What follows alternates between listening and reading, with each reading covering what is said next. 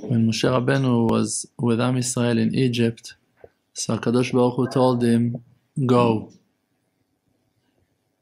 Now you can take Am Yisrael and go with them to Eretz Yisrael. Moshe Rabbeinu is saying to him, no, I'm sorry, I'm not going nowhere. Told him, why? Everything is ready for the redemption, for the Geulah, go. You can take Am Yisrael. Moshe Rabbeinu told him, no. I'm taking the Erev Rav with me also. Borolam looked at him like that. What? What do you want? Told him, I want also the rest of the slaves that were working for Paro. I want them also.